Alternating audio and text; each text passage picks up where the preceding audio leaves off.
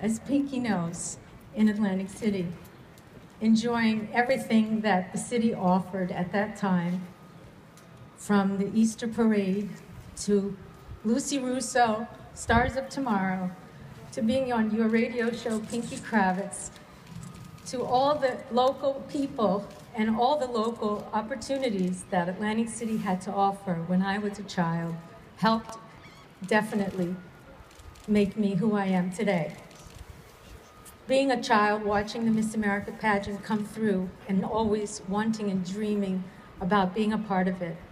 And my dream to be here today and to have my daughter, who's 18, to see this come to full circle is very emotional for me. I thank you for all your support, all of you who have affected my lives, Columbus State Pageant, Bonnie Blue Foundation, Miss New Jersey, everybody. All of you know who you are, and I so love and appreciate it. My family, my aunts are here, my cousins.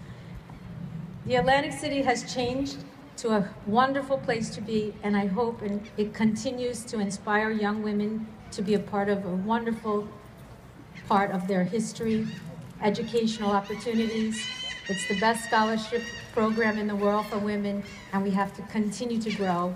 And please, all of you, help make it what it is. It needs to be in Atlantic City. It's a landmark, and it's always worth it to put your effort into something like this. I thank you.